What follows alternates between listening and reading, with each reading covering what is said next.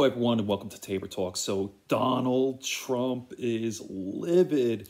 He's having a temper tantrum over the new ad that was just released yesterday, or maybe it was 2 days ago. So he's been tweeting all day, yesterday, today, early in the morning.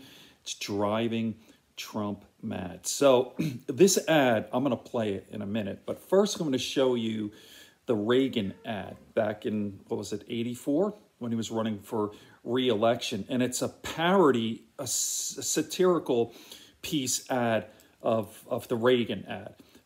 Reagan's ad was Mourning in America, and then the ad that was released a couple of days ago is called Mourning, M-O-U-R-N-I-N-G. So let me play Reagan's first, and then I'll show you the Trump one. Ready? Here we go.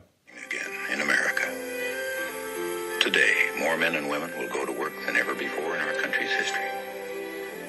With interest rates at about half the record highs of 1980, nearly 2,000 families today will buy new homes, more than at any time in the past 4 years.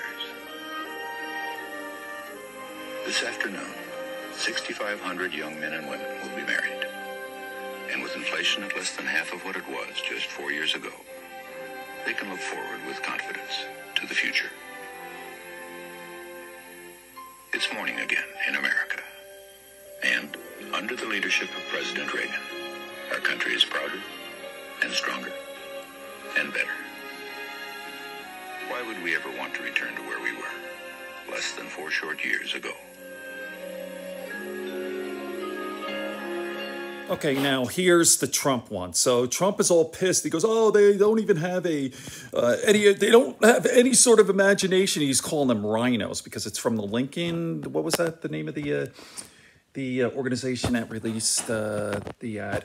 Anyway, so like, yes, it's a satirical ad. It's parody. It's great, and it's driving Trump crazy, and it's right on the money too. By the way, watch. It's morning in America. Today, more than 60,000 Americans have died from a deadly virus Donald Trump ignored. With the economy in shambles, more than 26 million Americans are out of work, the worst economy in decades. Trump bailed out Wall Street, but not Main Street. This afternoon, millions of Americans will apply for unemployment, and with their savings run out, many are giving up hope.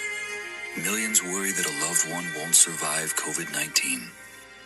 There's mourning in America, and under the leadership of Donald Trump, our country is weaker and sicker and poorer. And now, Americans are asking, if we have another 4 years like this, will there even be an America? Paid for by the Lincoln Project, which is responsible for the content of this advertisement. Okay, so there you have it. Paid for by the Lincoln Foundation. I actually pulled that ad from the David Pakman show. So right on the money. Would have been nice if they inserted, you know, the bleach and the Clorox and disinfectant. So, okay. Hope you enjoyed that.